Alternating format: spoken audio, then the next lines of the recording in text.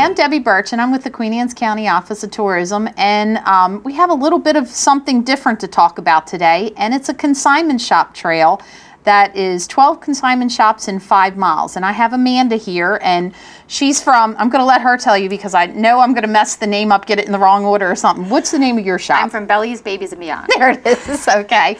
And so you're one of the 12 shops. Mm-hmm. And you guys have all come together and you've created this rack card that lists all the shops and also has a map of where they're at. So tell us a little bit about what people might find at the different stores and if any of the shops do anything special, or if you can tell us a little bit about it.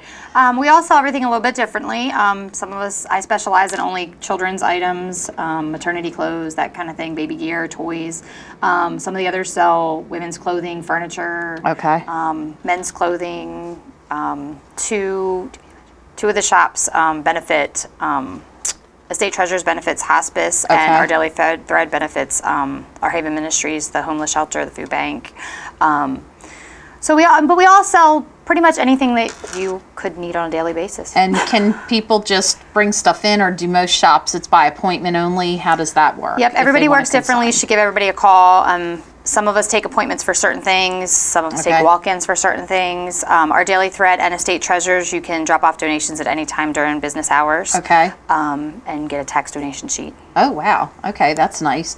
And I know, like, a couple of the shops, is it Coastal Cottage? That's almost like a gift shop type place. Mm-hmm. I've been in there and they have some really nice stuff, but it's consignment. Right. So it's great if you're looking for an unusual gift, you want something different, just not your run-of-the-mill store you can walk in and find. And that's the same kind of thing with a lot of them. We get a lot of toys in that I've never seen before. I have to look them up because somebody's ordered them from a catalog, and that's true. They're just something different.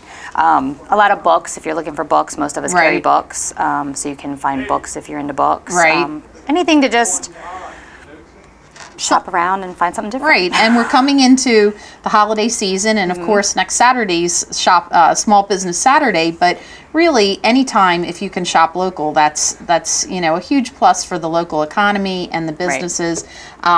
But you can stop in and pick up these cards from any of the shops that are on here, and you can also go to the visitor center down at Kent Narrows, the County Visitor Center. We have the cards on in stock there.